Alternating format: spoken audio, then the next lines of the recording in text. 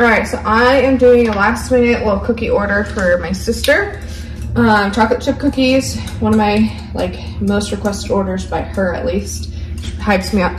Anyway, so the trick I think why we like these so much is it calls for eggs, but I do duck eggs and then you mix them together and then put them in the already pretty much mixed up batter, because otherwise I feel like you can overmix cookie dough. Like, I really do think that's a thing, or I'm gonna sit here and believe it is, but so yeah, that's what I'm just doing. I got my dry goods here.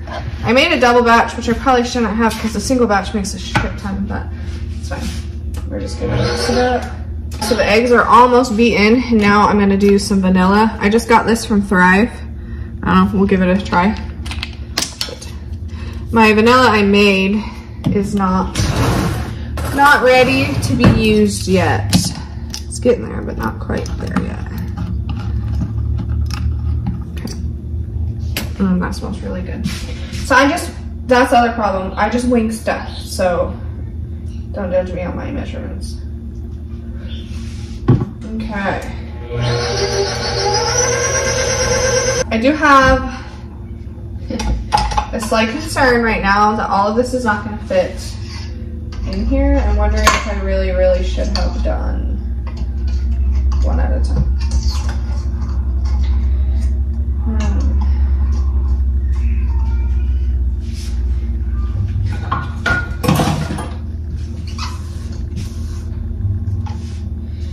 And I always, with the KitchenAid, feel like it doesn't really get the sides or the bottom very good. So I'm gonna just help it out a minute. Dude, this is full. And I still have this much flour to add. Okay, I thought it was videoing. I added the other half, and it went everywhere. Even on my low, so I just hand mixed a little bit of it in to try and make it not so like powdery, and hopefully it'll stay in there. Everything's falling apart. Okay, sorry, I had to vacuum that up so I was not tracking it all over the house. We're gonna take this off.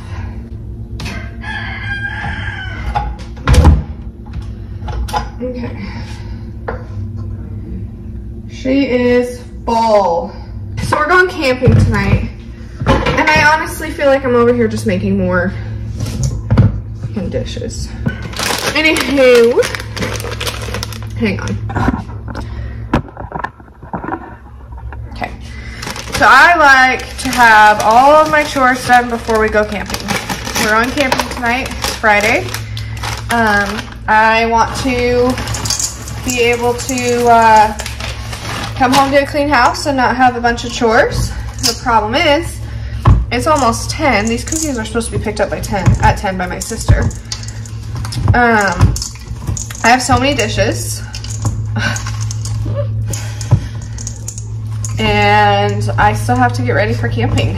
And I especially want to clean house because it's Mother's Day weekend, so when we come back, we're gonna just go Friday night. All I wanted to do was go camp with my husband, my baby girl, make some marshmallows with them, just kind of have a us night. Because I'm a mama and that's what Mother's Day is about, kind of.